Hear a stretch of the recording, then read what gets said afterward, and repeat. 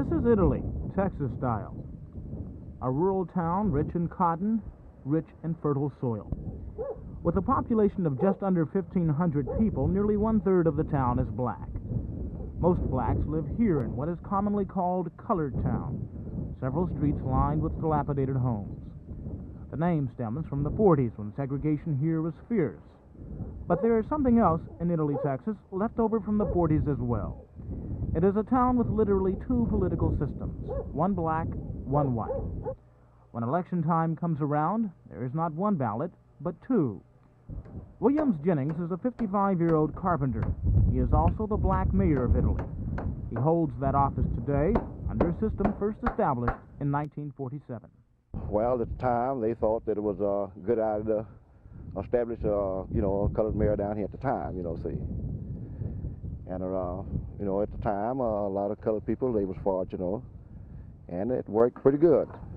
Blacks meet in council here at Italy's Colored City Hall the first Monday of each month. They cannot pass laws, they cannot legislate.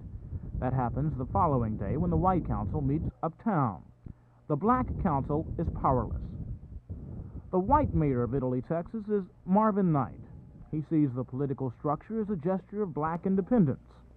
I feel like if that's what the people want, our friends up in the colored section of town, that's fine, but we invite them to be with us at any time they take a notion to, or we depend on each other.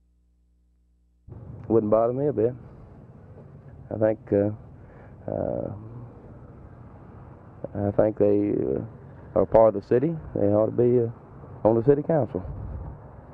Despite its poverty, Italy has managed to escape racial conflicts such as riots and protests.